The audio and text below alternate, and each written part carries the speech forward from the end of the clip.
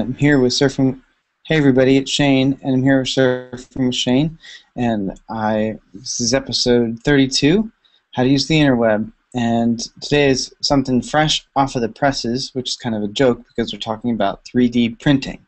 And it's not like a printing press, it's not like Gutenberg and stuff, but this is, if you want to get a cheap 3D printer, I'm going to show you my quick tips on how to use the interweb for doing that. So, this is a slide I actually made on Google Documents. You can make it for completely free, and I made a video about it. I'll post a link here, so you can click on that if you want. So back to this. How do you get a 3D printer for free, or for maybe for even not much money? So first thing you know, if you don't know what 3D printing is, maybe just a quick, this will be 10 seconds. The first thing, it's a cheaper way to make something that's real. Printing is on paper. 3D printing is something you can hold that's not more than paper. That is more than paper.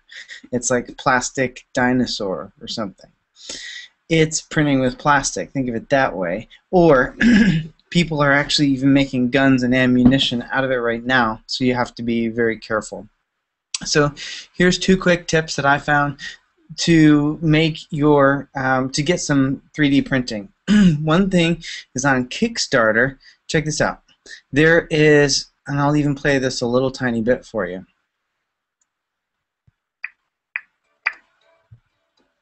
See, he's actually. What if you put a full-scale model of the Eiffel Tower?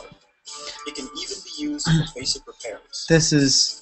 3Doodler represents a Look, he's making the Tower of Pisa. In fact, so you can go on Kickstarter and look for this. The thing is called 3Doodler. I bet it's really cool. This is one of the cheapest ever, and you can get it for less than $100. I think they're about 50 bucks.